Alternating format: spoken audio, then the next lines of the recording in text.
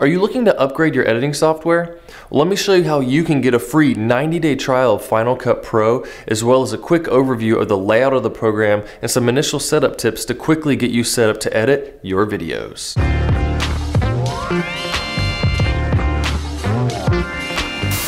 Hey everyone, Camber here, showing you how to use your camera to make good videos. So if you're new, consider subscribing and also joining my private Facebook group where I can better answer your filmmaking questions. And I've been using Final Cut Pro for many years now, and if you're coming from iMovie, it's a simple upgrade, but even if you're coming from a different program, Final Cut Pro is really user-friendly and easy to learn, which is one of the reasons I really like it. But to get your free trial, just head on over to Apple's Final Cut Pro trial page that I have linked in the description, click the download button, and you'll be able to use the program free for 90 days to see if you like it. And this is a really great deal because this program costs $300, and so you get 3 months, which is plenty of time to see if you like the program and if it works for you.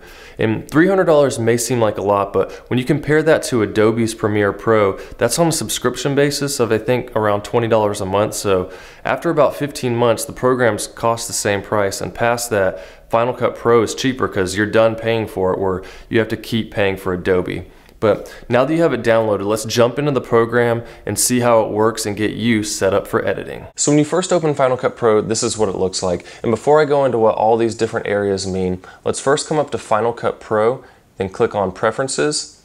And we're gonna leave everything the same except right here on color correction. I'm gonna switch that to color wheels, and that'll make some editing things easier down the line. But for import, I wanna make sure that you have this copy to library storage location checked. Because if you have leave files in place, then basically what the program is doing is it's looking at the files on your computer and then using that to edit in the program, which is fine. But if you move those files somewhere else, then the computer is not going to know where they are, and you're going to get errors saying it can't find your video.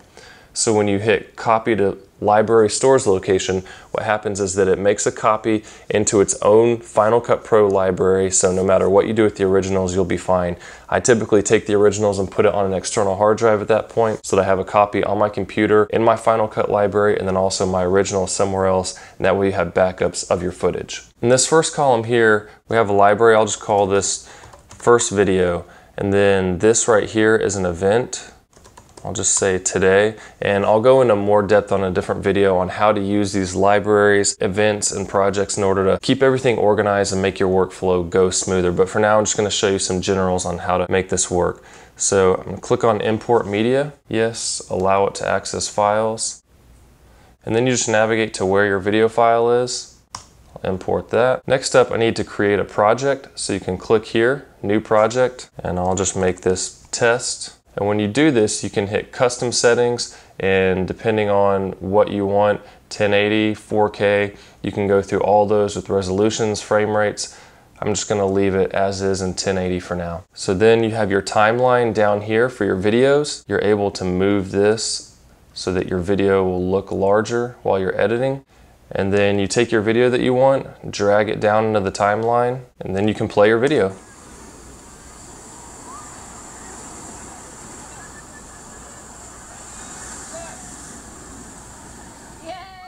And then over in this area is where you have all your controls for effects, for editing. You have the color wheels that we looked at earlier so that you can change all kinds of exposure and colors on your videos. You can do sound editing, and you can just look at the info. This is a 4K clip, but it's in a 1080p timeline. So a few more things to look at to get you started. This right here changes how much space it takes up.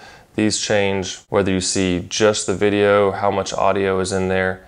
I usually keep it around here unless I'm actually editing the audio. I like to go there. This one changes how large it is. So now let's bring in one more clip here, just to show a few other things.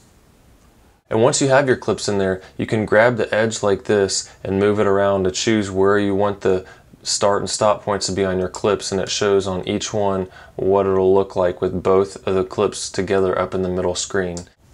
And up here in the Edit tab, you have all kinds of copy, cut, paste options with the shortcuts that go with those, as well as for trimming and quick ways to edit your clips. So now let's look at a few more functions. This one right here turns audio skimming on and off. So when you're going through, if it's on, you'll hear the audio from the clips. I like to leave it off because it's just distracting to me. This one here turns video skimming on or off.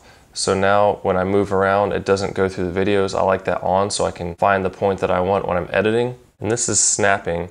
So for example, if I had this here and I wanted to take this clip and bring it up, it'll automatically snap it into place so that those will line up. Otherwise, if it's off, it doesn't do it on its own. You gotta make sure you get it exactly where you want. I usually keep that on because I like how it puts everything together really quickly for me. This one right here, you click on and it shows different effects that you can use for your clips, and all you have to do is grab those and drag it over top and it puts those effects on. And then this one next to it is the transition browser. So for example, if you wanted a cross dissolve, you throw that on there, and as it goes through, it does a transition for you. So that's the layout of Final Cut Pro, as well as some of the basic functions of the program to get you started editing your videos. And I'm gonna have a lot more tutorials on Final Cut Pro coming, showing you how to do some really cool stuff in the program so you can really up your editing game. But if you have any questions about what we did here today, then feel free to leave them down in the comments. I'll try to clarify anything I can. And if this video is helpful, then please help me out by leaving a like, subscribe if you haven't, and I'll see you soon.